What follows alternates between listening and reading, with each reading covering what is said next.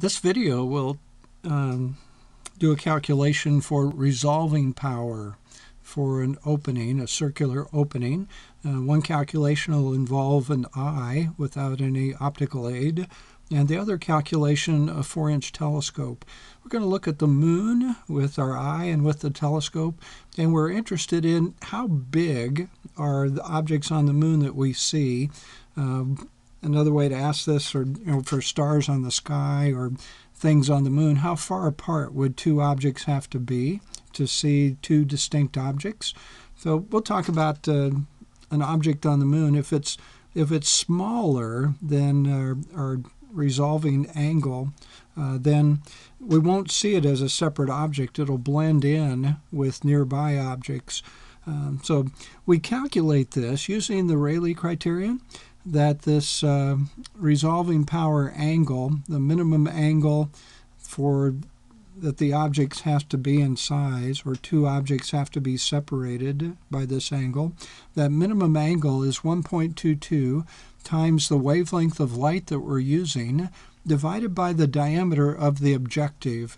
This, for a refracting telescope, would be the first lens that the light comes through, or for a reflecting telescope, it's our main mirror, the diameter of the objective. The objective is the main part of the telescope that's collecting light. Well, I looked online at this. The National Institute of Health, NIH.gov, gives the diameter of a typical pupil of a dark adapted eye about 6 millimeters. 15 minutes or so after you've been in darkness, your pupil will open up to, and this is sort of an average human eye, it's not every human eye, to about 6 millimeters. So we're going to use that for the diameter of our objective. We're going to use 500 nanometers for the wavelength of light. That's sort of the middle of the sun spectrum. So 500 nanometers will be our lambda value. So we'll calculate theta, and then we'll apply that to the moon. S is the arc length of a circle. So this will be where the moon is, the surface of the moon. Theta will be the angle we calculate using the Rayleigh Criterion as to how big an object has to be, or how far apart two boulders have to be that see them as separate boulders on the moon, or how far apart in angle two stars have to be seen as separate stars. R is the distance from the observer to where we're looking. So for us, it'll be the distance. We'll use the distance of Earth to Moon, and I won't bother correcting for the radius of the Earth. The distance from the Earth to Moon is significantly bigger than the radius of the Earth, so I won't bother doing that little correction. If you want to, that's fine. Use a different value for R if you're looking at the moon when it's on the meridian and not at the horizons. It's getting too technical. So let's go into our calculation here. What's the smallest object on the moon when we can see clearly resolved as a distinguishable object, resolved by the dark adapted eye? So first we need to calculate our theta. So our theta is 1.22, 500 times 10 to the minus 9. I'm going to use standard metric units, so I'm switching nanometers to meters. And then we divide by 6 millimeters, but again I need standard metric units, so it's 6 times 10 to the minus 3 meters. Then my meters will cancel off and I'll get radians for the result here. You should do this calculation on your own. I came up with 1.017 times 10 to the minus 4 radians. Radian is a mathematical unit of angle that's required for this formula. So that's the radian angle. Now also for this central angle formula, S equals R theta, radians are also required. So I'm not going to shift it to degrees. There's about 57 degrees in 1 radian, but I'm not going to bother to convert to degrees. Instead, let's go ahead and calculate using the distance to the moon, 3.84 times 10 to the 8th meters. I want meters here, so the S will come up in meters.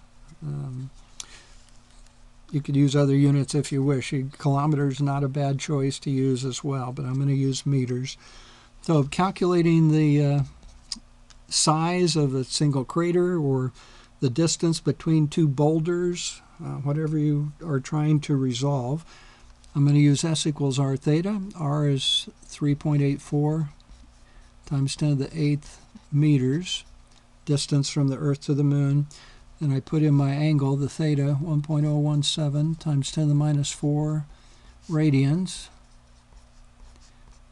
And this produces 3.9 times 10 to the 4th meters, 39,000 meters. That's the smallest that we can resolve. And I think I'll go ahead and convert this into miles. So for 1 mile, we've got 1609 meters.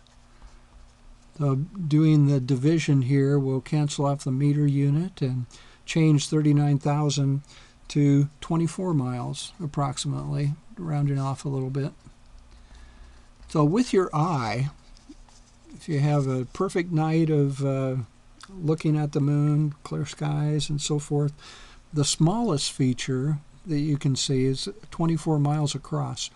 Now, as you can notice here, if the diameter is larger, then theta will be smaller. If theta is smaller, then the size of the object we can see clearly is also smaller.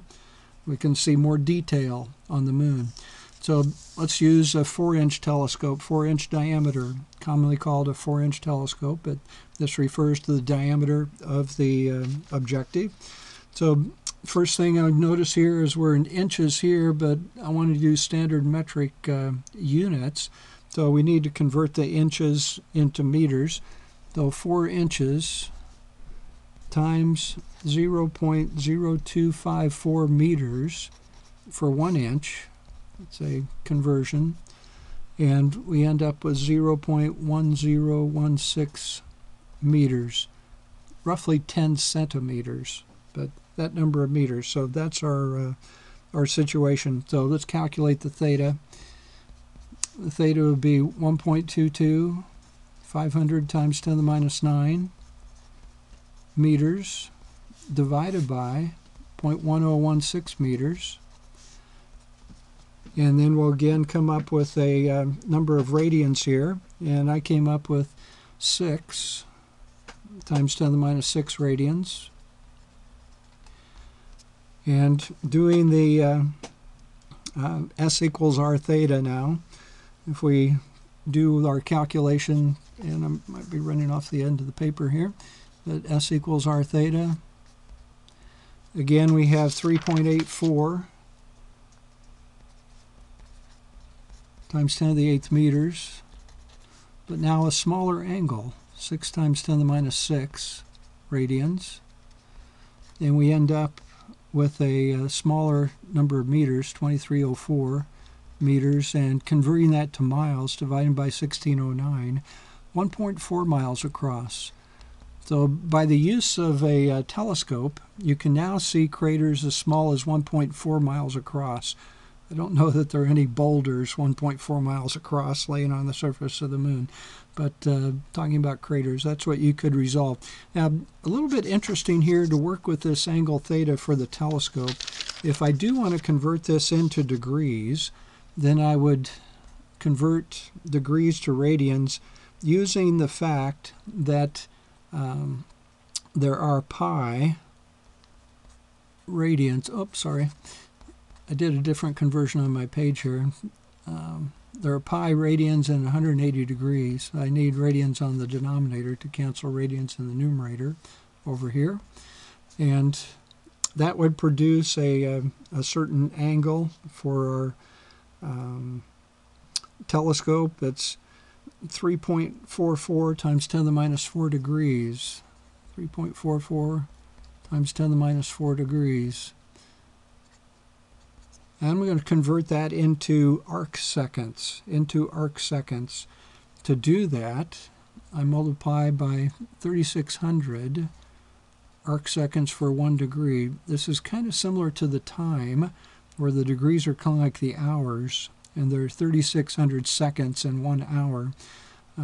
1 degree, 60 arc minutes in 1 degree, 60 arc seconds in 1 arc minute. So it ends up with the same number of 3,600. And what it produces is this theta is 1.24 arc seconds. 1.24 arc seconds for a 4-inch telescope. This is typical of the quality limit of observing through our atmosphere. If you don't have special equipment, our atmosphere is turbulent, and those cells of motion and different density in our atmosphere act like a lot of lenses and causes twinkling of stars, causes twinkling, a shifting around of the light as it goes through our atmosphere, and that is on the order of a few arc seconds.